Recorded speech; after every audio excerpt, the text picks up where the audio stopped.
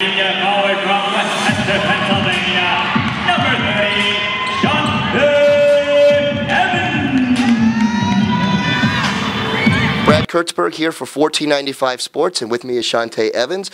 Shante, couple of big honors that you've gotten this year. First, you are now the all-time leading scorer in Hofstra history. What does that milestone mean to you? It means everything, you know. Hard work pays off, you know. It's been my main goal going to college is to leave my mark, you know, just like become a program changer. That was like my main reason of picking a school. And the other honor that you've earned, you're now the first member of your family to graduate from college.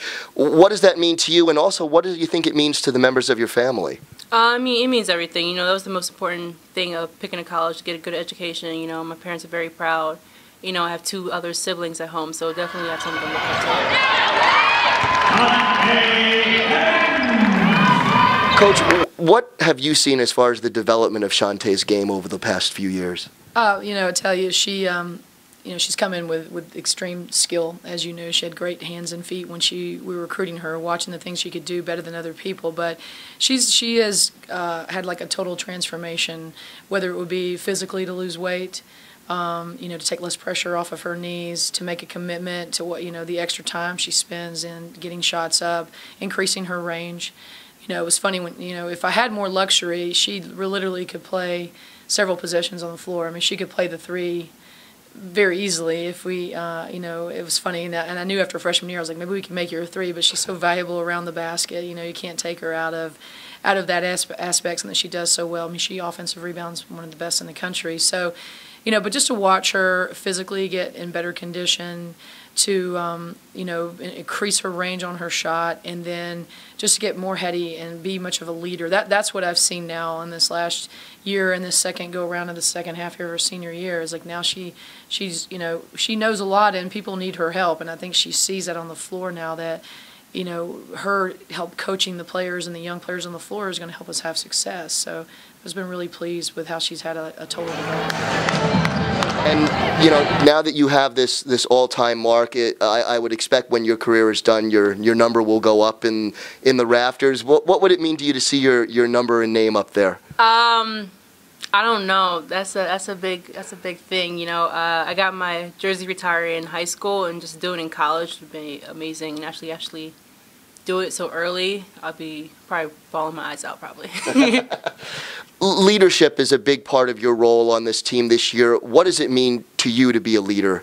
You know, as a senior, you're 4 years. You know, I have a lot of experience on the court. You know, I came in freshman year, getting a lot of time, and it's going against different teams. You know, different teams from different conference. You know, just being a leader, just helping the younger ones step up. You know.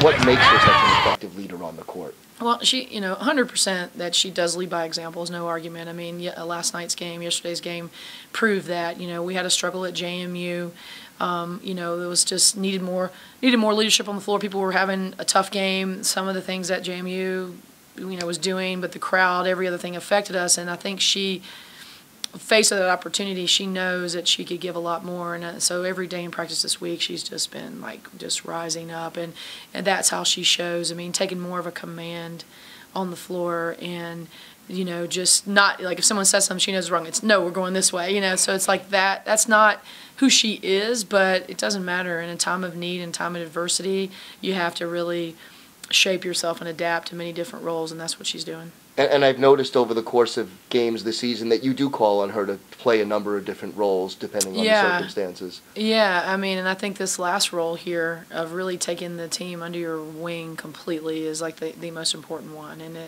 And you know, we don't need to, you know, we're going to have more adversity, we're going to suffer, you know, things that happen, but, you know, we have to learn from that quickly. And I you know, I'm priding myself on this team being different, you know, than other teams, but so different means that you really know how to battle. You know how to battle when you feel overwhelmed, and, you know, and we're clawing to get that. You know, I mean, last night wasn't easy for so many different emotions of coming off of a tough one, you know, at JMU. So just proud of them being able to bounce back and, you know, get a win on a really tough situation last night with a team that was 1-7. You're always those guys are gonna play you tough as nails. I mean, everybody's fighting to get their team back on track. You talked about being a senior. How do you think that you've grown as a player since your freshman year? I think I definitely mature. I think my game got a lot better than my freshman year. You know, freshman year I was out there young and just shooting the ball. You know, senior year I feel like I'm more calm. You know, I know more about the game now, so I definitely feel like I'm a better player. Any particular area you think you've improved most at, or? Definitely, probably my jump shot. Definitely my jump shot. It's been like my main goal every year is to improve my jump shots because I keep getting double teamed down there. Any particular opponent who has given you the most trouble over the last 4 years? Biggest challenge? Biggest challenge. You know, I would say JMU and Delaware is probably like my biggest challenge. Why? Personally wise. Just because they match up height wise and, you know, the physicality they give me, you know, is always a tough one.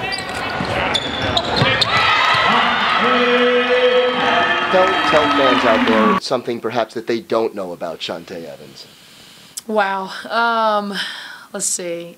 You know, she is a homebody. You know, I think that, you know, I don't know if you look at her and might think, you know, she's boisterous in a class count. She's the opposite. She's, you know, honestly less attention, not an attention seeker at all, and, you know, just like a quiet leader. So I don't know, people might not see that, to how strong she plays on the floor.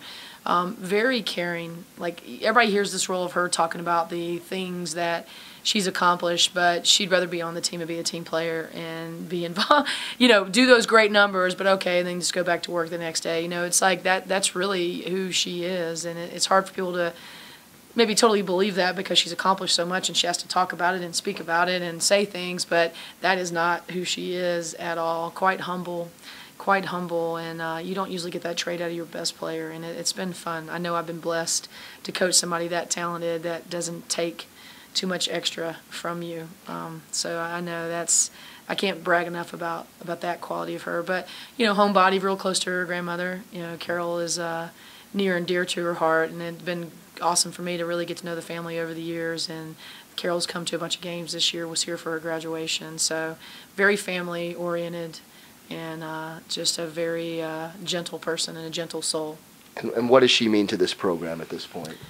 You know, it goes, I mean, obviously the numbers will speak for itself, but everything like that, to have somebody, I don't know if you'll find someone like Shante to follow in her footsteps for quite a long time. They just don't make them like that, you know, very often. You know, it's like once in your coaching career in your lifetime. So, you know, we've enjoyed the best. You know, we'd like to be going out their senior year, you know, hopefully we turn this around. We're 6-2 in conference now. That's all we need to focus on, is just chipping away every one of these conference games, getting ourselves double-digit wins, and, you know, giving us a chance of playing that final for her, you know, because we had a tough schedule and she had to do it alone a little bit in the beginning while you're bringing the young ones along. And so, you know, you hope that we can end out with something strong for her, because it means a lot for me to her senior year, and, you know, for her to go out with you know, with a bang. Thanks, Coach.